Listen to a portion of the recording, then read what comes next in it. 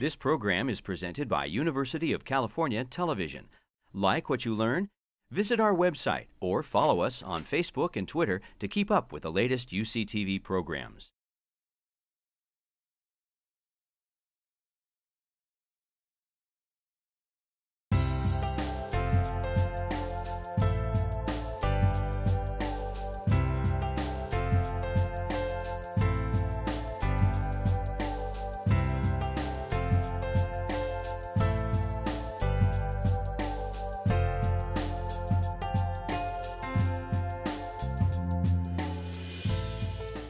Good morning, everybody. Welcome to Saturday morning. Final run for it. I hope you've had a great meeting so far. It's been fun for us.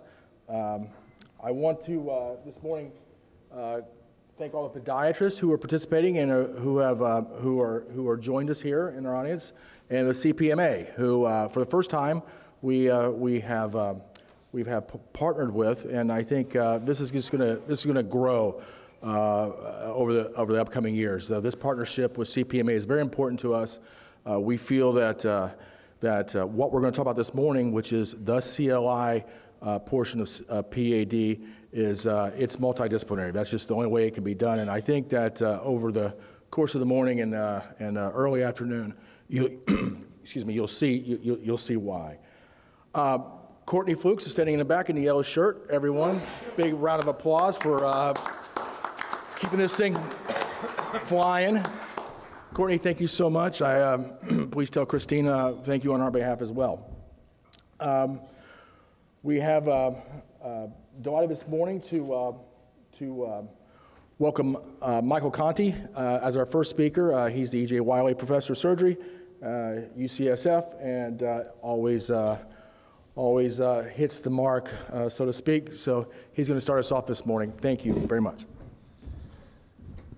Thank you, Chris. Welcome, everybody, to our Limb Salvage Symposium. This is something that's really grown at this meeting over the last few years. We're really excited to be here with the sponsorship of the CPMA and with our colleagues from podiatry. And as Chris pointed out, what we'll be talking about a lot this morning really is the importance of the multidisciplinary care of the patient with the threatened limb. So I'm going to start out with a talk about a really important trial that I think many of you may know about, but those of you who don't, I hope to make you aware about it and why it's important, and that's the BEST-CLI trial. These are my disclosures. I'm actually one of the co-chairs of the executive committee for the trial. So you're all aware that we have a growing array of treatment options from the standpoint of revascularization for patients with advanced PAD. The picture on the right is from Dr. Laird's article a few years ago, and it probably could be updated in terms of the tools that we have for percutaneous intervention to achieve revascularization of advanced limb ischemia. And of course, we have open bypass surgery, which remains an important tool in the armamentarium. And the question we're faced with on a pretty everyday basis for patients who may be candidates for either is which really is best, which to use when, to optimize the care of the patient and to get the most effective and safe result. But it's really no small task to try to think about how we can get to an evidence-based solution for critical limb ischemia. It's really a big challenge for our field, and it's certainly not one that any one trial is going to solve. We really need, a decade of dedicated efforts with randomized trials that are different from the regulatory trials that we're most comfortable with. First of all, we have this growing population of patients who are at risk, and we really need to be able to define for specific subgroups of patients what's the most effective care. We've done a relatively poor job at defining the types of measurements that need to be made that really line up with quality of care and outcomes for these patients, and also even the way we talk to each other about what's the stage of their disease, which we'll talk about a little bit later. It's very costly, so everybody wants us to come up with a bit more of a streamlined solution. It's multidisciplinary, so there is the issue of turf and conflicts of interest. We really don't have a lot of comparative effectiveness studies to guide us today. A lot of what we do is based on our own personal experience and anecdote and stuff we hear. The regulatory trials, as I mentioned, really are of very little use. They tend to focus on patients with the most ideal anatomy. And actually, at this moment in time, the number of devices approved for the treatment of CLI is 0. yet there's lots of money that's actually spent on devices in this field. You probably, or you should be aware that the only randomized trial we have in this field is a decade old. It's the BASIL trial. It was conducted in the UK, and it randomized 452 patients across 27 hospitals to an surgery first or angioplasty first treatment for what they called severe limb ischemia. It's really important to understand that at the time of this trial, what constituted equipoise is really hard to get your arms around, but it's certainly different than what we have today. And in fact, when they did an audit of who came into the trial, it was only about a third of all comers to those hospitals. In fact, they deemed a third of the patients unreconstructible, which seems like a very high number probably to us today. 70% of these patients had ankle pressures greater than 50. Only 40% were diabetics. So it's a bit of an unusual study, I think, in that respect. And their primary endpoint, which we'll talk about also, is amputation-free survival. So what the BASIL trial showed was on the first look, within 2 years, there's really no difference in overall survival or amputation-free survival for patients who were randomized to an initial strategy of angioplasty versus initial strategy of bypass. But the curves crossed at 2 years, and the final conclusions really are summarized in this slide. First, it's important to note that despite the fact that we know patients with severe limb ischemia have a lot of comorbid disease, that about 70% of these patients live beyond 2 years. And for those patients who are likely to live more than 2 years, it appeared that bypass surgery was favored. For those who had more limited life expectancy, angioplasty was favored. And we found out yet again, which was no surprise, that prosthetic bypass, which was part of what was in the bypass arm, performs really poorly for advanced limb ischemia. What are the limitations of BASIL? Well, there's quite a few. As I already mentioned, this cohort is very highly selected, and it's actually hard to really know who they are. When we look at a patient today, was that a BASIL patient? I'm not sure. So the generalizability of these results are really unclear. But really importantly, they limited the options for endovascular to angioplasty only, which is probably still the workhorse below the knee, but certainly is not reflective of total current practice. And the surgical arm mixed two things that are vastly different, vein bypass and prosthetic bypass. They also used, as a primary endpoint, amputation-free survival, which obviously is very important, but it is very limited as a direct measurement comparing revascularization strategies. And it wasn't designed to compare key subgroups, such as those with and without tissue loss, and those with different degrees of anatomic severity. So this really limits the way we use this in practice. I mean, we sort of have some very rough ways of looking at this outcome. So with that, it took many years of work on the parts of the PIs of the BEST-CLI trial, but they were ultimately able to get NIH funding for a large randomized prospective trial, which is the BEST endovascular versus BEST surgical therapy for critical limb ischemia trial. This trial began enrollment within the last few months. It will enroll 2,100 patients at 120 sites in North America. It's a 4-year trial with each patient having a minimum of 2 years of follow-up, and it was a $25 million price tag to fund this work. It's really important to note that the federal government thinks that the stuff that where we need evidence here is worth investing in, and so it's important for us to get behind this trial, because if we don't satisfactorily enroll in this trial, we may not see that kind of investment in the future. The primary objective of the trial is to compare the treatment efficacy, the functional outcomes, and the cost in patients getting these two forms of revascularization. How are we going to do it in this trial? It's actually two parallel trials being done together. The first larger cohort are patients who are deemed to be candidates for a saphenous vein bypass based on preoperative vein mapping. So these are patients who you expect to do a single segment saphenous vein bypass. They have that anatomy available. And there will be 1,600 patients in that arm randomized to open surgery versus endovascular. And the hypothesis in that arm will be that bypass is better. In cohort number 2, there are patients who lack adequate vein for a single segment bypass based on vein mapping, so they may need an alternative vein or a prosthetic or whatever it is that you want to use. Actually, all conduits are open in the trial. And the hypothesis there is that endovascular treatment will actually be better. That's a smaller cohort of about 500 patients. These studies will go on in parallel. The definition is a pragmatic trial, so the definition of what constitutes the best form of revascularization is left to the investigator. So this is both a good thing, and in a way it's an issue for the trial because it's going to be very heterogeneous. But all endovascular therapies are allowable that are approved with the exception of cryoplasty. As I mentioned, all conduits are allowed, including cryopreserved vein and prosthetic. And as new and evolving therapies coming out, such as DCBs, there is a committee that looks at technologies that will determine if they're suitable for inclusion as the trial goes on, to keep the trial current and to allow the use of available tools to the vascular specialists. So as I mentioned, there's stratification in this trial is very important because it means that it will not be random how patients break up into the two arms. So they will be balanced in terms of the clinical presentation, that is rest pain versus tissue loss, and it'll be balanced in terms of arterial anatomy, which is based on the presence or absence of below-the-knee, significant below-the-knee disease. So one stratification is disease limited to the above-knee segment, and the other is the presence of significant infrapopliteal disease, which we know is an important factor, particularly for endovascular treatment. So just a word about endpoint, and I just want everybody to understand why amputation-free survival is not the greatest endpoint to compare revascularization therapies. This is a curve of limb salvage, which is from a trial that actually looked at patients who were supposedly had no option for revascularization, end stage of the end stage. Nothing to do, they had minor tissue loss, they had rest pain. These no-option patients had a limb salvage rate of 87% at 1 year. These were patients who were randomized to a medical therapy of prostacyclin, or prostaglandin, and which had no effect. So these patients basically got palliation.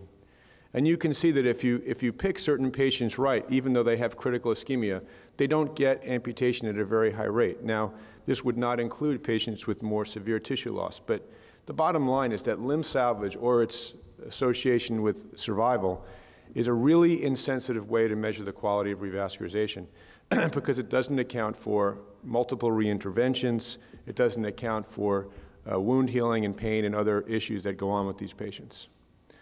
So in this trial, the primary endpoint that was selected based on SVS performance goal definitions is major adverse limb event-free survival, which includes freedom from death, amputation, but also a major reintervention. So if a patient needs a new bypass graft, a new major revision of their bypass graft, or they need thrombolysis or thrombectomy, that's a major event in the primary endpoint. So we'll be comparing these two strategies based primarily on this endpoint, but of course key secondary endpoints will include amputation-free survival, freedom from reintervention and amputation, which includes even minor reinterventions like a repeat endovascular procedure or a patch angioplasty to a graft, and the inclusion of a male with post-operative death within 30 days. Other secondary endpoints of importance include freedom from clinical failure. This means freedom from recurrence of the CLI syndrome, freedom from critical limb ischemia, and freedom from hemodynamic failure, which includes non-invasive measurements that are consistent with anatomic failure of the reconstruction, even if the patient has not had a repeat procedure, because we believe that that's really the primary goal of revascularization, is to maintain hemodynamic success. Importantly, in this trial, there will be a lot of effort made to capture functional endpoints as well as cost. Several tools are being used for quality of life, including the Vascular, which is CLI specific, the EuroQual, which allows for an allocation and also a way to do QALYs, and a 6-minute walk test in a subset of sites, not for the patients with tissue loss, but for those with rest pain. Treatment-associated costs, both in and outpatient, will be captured. There is a core at Harvard that's going to be doing the cost-effectiveness analysis, and they will look at incremental cost-effectiveness measured in dollars per QALY. Importantly, in order for this trial to really have to be important in the treatment, it has to be inclusive of everyone who treats critical limb ischemia. So it includes at every level and every committee and at all the investigators, vascular surgeons, interventional cardiologists, interventional radiologists, and vascular medicine specialists. If it's going to define practice, it really has to have everyone involved. So you can see there's balanced leadership. The PIs are Alec Farber, Matt Menard, and Kenny Rosenfeld, vascular surgeon and interventional cardiologist. and we have an executive committee that has representation from all of the specialties. Another important element of this trial is the development of what's being called a CLI team at each site. So at each site, all of the participants who actively treat critical limb ischemia will be investigators and are being asked to develop a team approach where they discuss the selection of appropriate candidates. So all patients within the confines of the trial and any of its registries will be on the CLI team. And the goal, of course, is to maximize collaboration to ensure that there's successful conduct of the trial, but also to ensure that everyone's invested in its outcome. It's important to note that 2 investigators at each site will need to agree that the patient is a candidate for the trial, and 2 investigators at each site will have to agree that there's a need for a repeat procedure, since repeat procedures are a key endpoint in the trial. This is the current summary of the sites across North America. You can see all across the U.S. and Canada there are sites, including several in California. Currently there are 92 sites activated of the 112 that were selected, and you can see that it does include a majority of vascular surgeons, but quite a few non-vascular surgeons, including 130 interventional cardiologists, nearly 100 radiologists, and some vascular medicine specialists. So there are some key differences in terms of BEST and basal that are important. BEST is a larger trial. As I mentioned, it's meaningfully stratified by clinical and anatomic severity, which is how we think when we approach patients. There are 2 separate arms allow us to compare the outcomes in very different cohorts. Whether or not you have a vein is a big determinant of the outcome of bypass surgery. All treatment options are available. This better reflects real-world practice, and the primary endpoint, I think, of male-free survival is actually much more directly related to the treatment approach.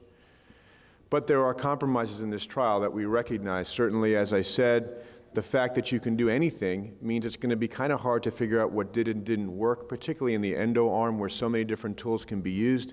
This is a trade-off in a pragmatic design. So endo, as we know, is really not a defined specific treatment. It's a whole range of things, and you could even argue, as we go on, is it kind of silly to call it one approach?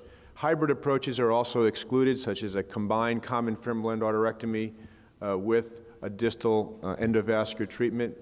Patients need to have adequate inflow, so no inflow disease can be present at the time. The stratification ensures there will be balance between those arms, but they're not separately powered, so you won't be able to have a high degree of testability within each of those strata about which is better. And, you know, there was a lot of guesswork still around these outcomes because we don't really know from the patients which of these outcomes they feel is most important. That's something else where we need to develop as we get to evidence in this field. However, it's a big opportunity, I think, for all of us to bring this to a higher level, to increase the level of engagement not only within our own community, but also with the payers, with the government, with the NIH. It's a large representative trial. It's going to really show us what's happening in the real-world practice. It's multidisciplinary. And it has all the appropriate ways of measuring outcome that are going to at least give us an idea of what's happening in the real world today. It's important to note that on the other side of the so-called pond, the UK has also seen the importance of reinvesting in more research in this area, and Basel II has also been launched. Basel II is focused on below-the-knee disease, where they're going to compare angioplasty and stenting to bypass surgery in below-the-knee disease. This will be a 600-patient trial randomized to either vein graft or best endovascular treatment. So it's going to largely parallel this trial, and I think, you know, within a few years, these 2 trials are going to add a whole new basis of evidence to what we do. So in conclusion, high-quality randomized trials are sorely needed in the treatment of advanced limb ischemia. The BEST-CLI is a landmark trial. It's going to address many of the limitations of basal, and it should be supported. We recognize that no single trial can address all of the evidence gaps we have, but this will need to be followed by future studies. And the outcomes in terms of cost and quality of life, I think, are going to be carefully scrutinized by the government and the payers. So I'll take a minute to take any questions if there are about the trial before we move into our debate. So, Mike, obviously the question about patency has to come up. We're not going to really have that. We don't have a core laboratory. How do we put this in context with all the other CLI trials without something like that? Right. You'll note that I didn't mention patency is not an endpoint of the trial because it's important, of course, to how we look at how our things are performing, but it's really a secondary endpoint for the patient. Among the compromises in the trial, there's no core lab to look specifically at the anatomic outcomes of the treatment. There is an expectation in the trial that patients will get followed with non-invasive testing. There's a protocol about that, but there's no review of those core labs. And of course, those results of the surveillance will ultimately determine whether or not people get a re-intervention, which is actually an endpoint. So it would have been nice to have a core lab to review all of that, but among the various compromises with the cost of the trial, there is no core lab for imaging at the moment.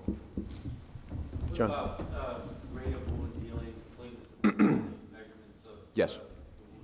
I didn't mention all of it. That's being tracked, but it's not being tracked with a core lab. It's being tracked at the site. The CRFs are very specific about the wounds and where they are at each visit, but there's no photographic capture and core lab of that.